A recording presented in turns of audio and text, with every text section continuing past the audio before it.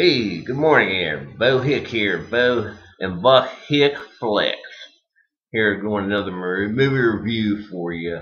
Me and Bobby Sue, we went and we seen that movie Thousand Words. Thousand Words, okay?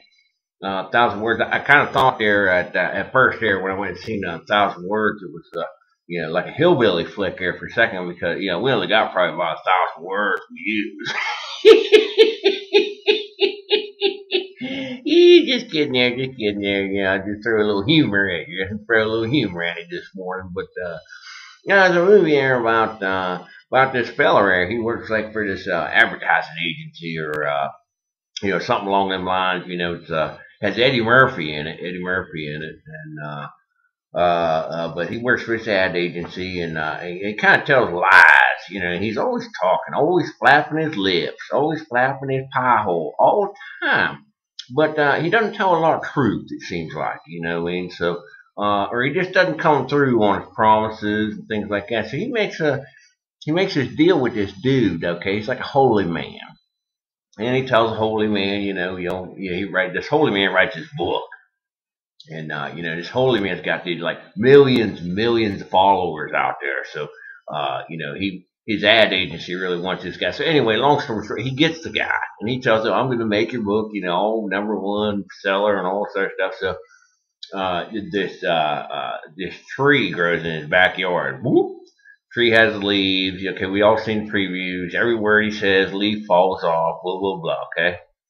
But, come to find out this guy wrote this book. It's only 5 pages long. It's like a little pamphlet.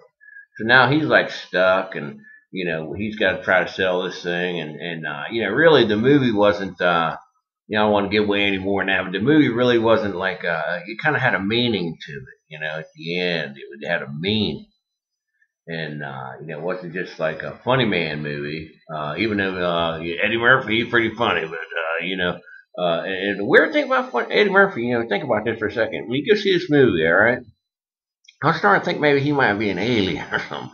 This guy don't age, okay? I mean, ever since his first movie, you look at him now. I mean, he just don't age. He looks like he's like 30 years old, and I know he's got to be 50 or something like that. But just keep that in mind next time you see Eddie Murphy. Guy don't age. Kind of weird, don't you think? But anyway, Bo and Buck Hick here. Bo, I'm Bo, I'm Brother Buck. But Bo and Buck Hick Flick review on this movie. I'll give it 3 carbs, okay? Like, a 5 carb system, if you think about it, if you divide that in 2, you get about 2.5, okay? 2.5 would be like average movie.